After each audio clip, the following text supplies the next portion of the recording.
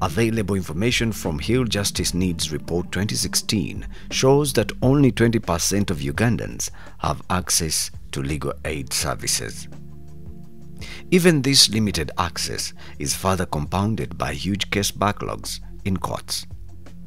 A report at the Judges' Conference earlier this year revealed that in 2019, the case backlog had grown by more than 36,000 cases. Majority of those that make it through the justice system are usually those that can afford private lawyers. Nina omuntu wange alina omusango naye twanyigirizibwa lwa mbeera yaki ey'essente nga twetaaga balaya naye nga ssente teziriiwo. This implies that many Ugandans that do not have money to pay for legal services suffer injustice at the expense of those with money.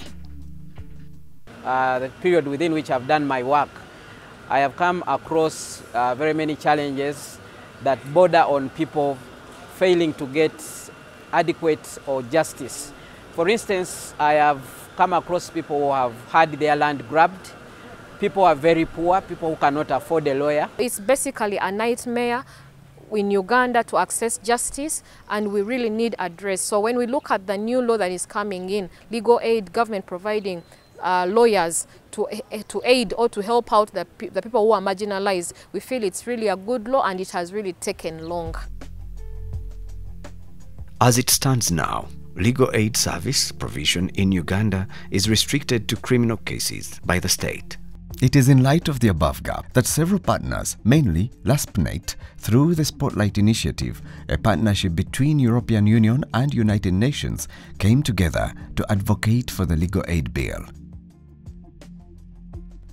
Fast forward in 2018, LASPNet, with support from Spotlight Initiative, forged a partnership with Greater North Parliamentary Forum to fast-track the enactment of the legal aid law. That's how we came to partner with Greater North Parliamentary Forum, led by Honorable Leandro Komakechi, the chairperson of Greater North Parliamentary Forum. And we convened several breakfast meetings with members of parliament, and they agreed that they should move a private members' bill. Leandro Komakechi, the chairman, Greater North Parliamentary Forum, mover of the draft bill. We stated very clearly that this law will open up gates for all Ugandans that have not been in position to access justice as is required under the law. At present, we only have access to justice to those undergoing capital offenses only. Current legal aid policy vacuum. There is no national legal aid body to manage legal aid service provision. The scope of state-provided legal aid services is limited and excludes the majority of persons in Uganda and the type of legal aid services of which they are most in need. Access to justice for the rural and urban poor, as well as vulnerable persons, especially girls and women, is restricted due to poverty. Access to lawyers is limited, especially in rural areas, and the basic lack of knowledge on procedures of access to justice. Government legal aid service is currently limited to capital offenses.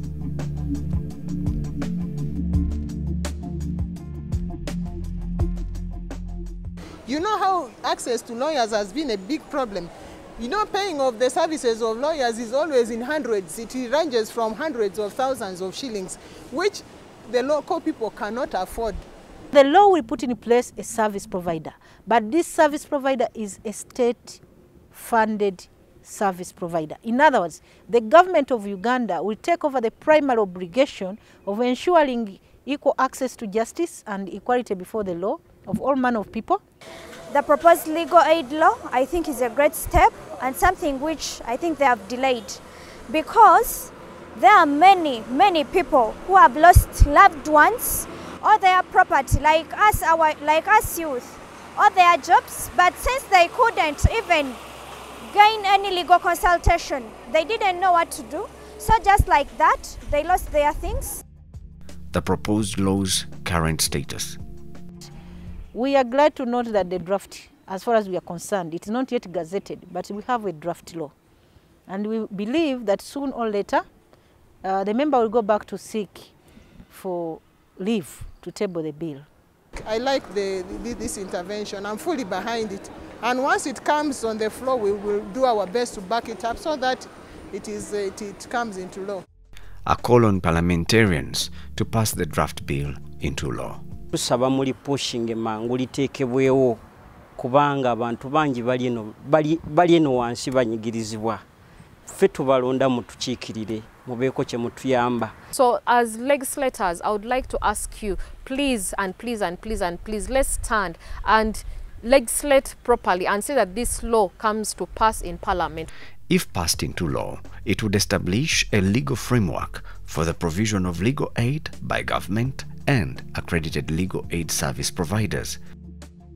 Give full effect to Article 28, 3E of the Constitution that states, in case of any offence which carries a sentence of death or imprisonment for life, be entitled to legal representation at the expense of the state, and provide affordable, accessible, sustainable, credible, and accountable legal aid services to indigent or vulnerable persons in Uganda.